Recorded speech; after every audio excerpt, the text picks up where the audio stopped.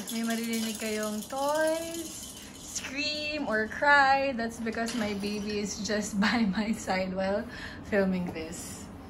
Mom life is real. Hi everyone, this is Judy and welcome back to my channel.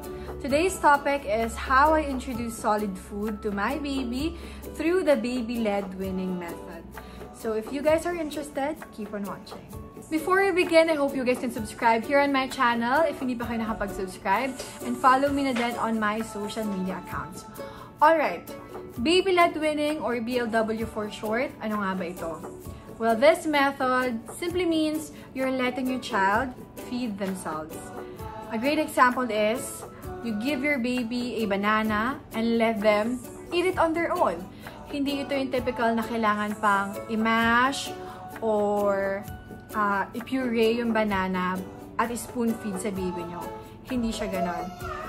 Here, in BLW, you promote independency sa ating baby. You trust them that they can eat on their own.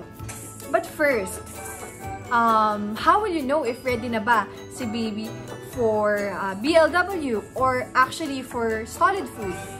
Kasi si Matty, we started with solid foods when he turned 6 months. We waited for 6 months. Kasi, di ba, may mga ibang nagsasabi, 4 months, pwede mo nang bigyan yan. Sabaw-sabaw, or kanin, pwede na yan. But our pedia advised us to wait for 6 months kasi doon mature na yung digestive system niya and safe na talaga siya na mag-take ng solid food. So, we waited for him to turn 6 months before kami mag-start sa BLW.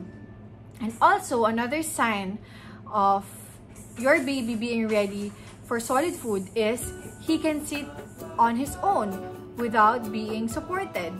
Kasi 'di ba, kapag hindi pa siya ready na umupo mag-isa, baka hindi safe na bigyan siya ng food, tumba-tumba pa siya, maging choking hazard pa to. So, dapat nakakaupo na ng maayos ang ating mga babies before siya bigyan ng solid food.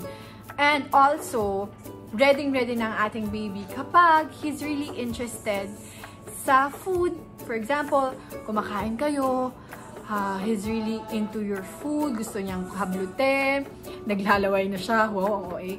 Pero yeah, he's really interested sa food and kaya niya nang maglagay ng mga bagay sa kanyang mouth using his hands. So those are some of the signs na ready na for solid food or BLW ang inyong baby.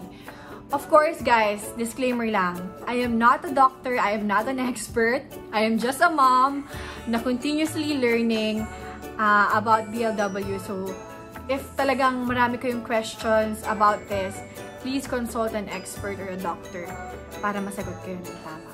Alright, well, bakit nga ba Baby Led Weaning ang ginamit kong method of introducing solid food to my baby instead of spoon feeding or offering purees?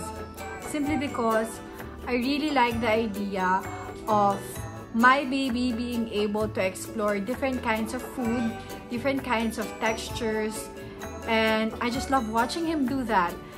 I think mas matututo siya sa ganoong paraan kaysa dun sa susubuan ko siya ng purees. Kasi day by day, I can see him loving yung texture ng ampalaya, loving yung texture ng broccoli, and hindi lang yung texture ng plain, smooth vegetables or fruits. So, I can really see na mas nagiging interesado siya day by day sa different kinds of food through Baby Led Weaning. Now, we talk about kung ano-ano nga ba yung mga pagkain na pwede nyong i-offer kay baby through this method. Actually, any kinds of fruits and vegetables as long as finger size siya. So, you can measure it through your index and middle finger, ganyan kahaba. Kasi, yan yung size na kaya nilang i-grasp yung food. And make sure, guys, na soft enough yung food para sa kanila. So, boil it, bake or roast it talaga ng maayos. And, yung measure ng softness niya is, kapag pininch mo siya, madali mo siyang mapipinch or madali siyang mamamash. So, dapat ganun siya ka-soft. Now that you know what Baby Led Weaning is, let me now share the feeding essentials na nakatulong sa amin so far sa Baby Led Weaning journey namin. first muna is yung mga basics talaga na kailangan mo talagang magkaroon kapag nagbe-baby led weaning ka. And that is first, a high chair. Of course, you have to have a safe space for your baby to eat. Siyempre, independent siyang kumakain. So, dapat meron siyang sariling table, meron siyang sariling chair, wherein he can really explore his food. So, very important talaga yung pagkakaroon ng high chair. And for us, we use the Oribel Cocoon High Chair. And we've been loving it so far. Actually, it was a gift from my sister-in-law. And yes, gamit na gamit siya. Second one is a waterproof bib. Because guys, sobrang messy ng baby led weaning. And sabi nga nila, the messier the better kasi mas messy, ibig sabihin mas maraming natutunan yung baby mo. Ibig sabihin mas na-explore niya yung different textures ng food na kinakain niya.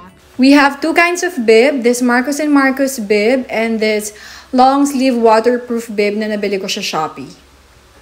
Third essential for me is a good suction plate. Importante to guys kasi kailangan talaga na yung plato ni baby is very firm, yung hindi niya basta-basta matatanggal sa table niya. Kasi alam mo naman ng mga baby, mahilig magtapon niya ng mga bagay-bagay. So kapag yung hindi maganda yung grip ng plato niya, mas mabilis lang niya matatapon yung food. So sayang naman yung pin-repair mo, di ba? And then fourth one is utensils. I bought a lot of utensils. I have this Newbie silicone spoon and this Nom Nom utensils and the Grab Ease utensils, and last one is the Marcos & Marcos spoon. Bakit ako marami? Kasi gusto ko may reserba ako dahil lagi niyang tinatapon lahat every meal. Fourth essential for me is cups for drinking.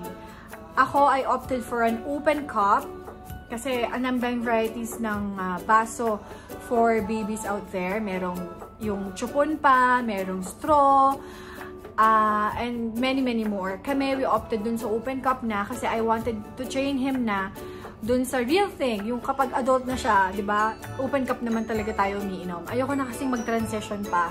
Fifth essential for me is a crinkle cutter.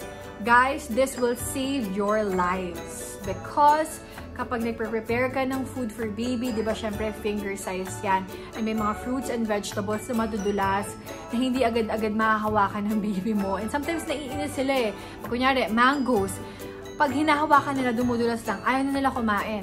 So, kapag may crinkle cutter ka, pag kinut mo yung fruit or veggie na yun, meron na agad silang grip dun sa vegetable na yun.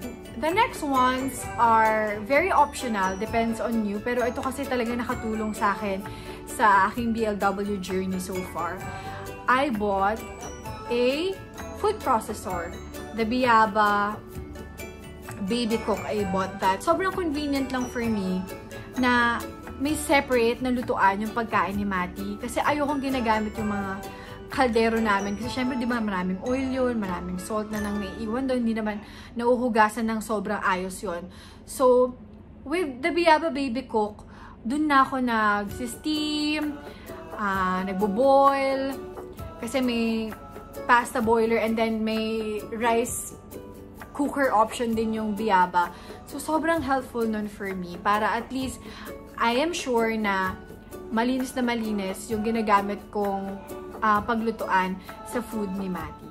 I really love this Newbie mash and feed bowl din kasi gusto ni Mati yung mga food niya, yung madaling makutsara, madaling mahawakan. So gusto niya yung thick yung consistency and perfect tong gamitin kapag ganun yung gusto niyo.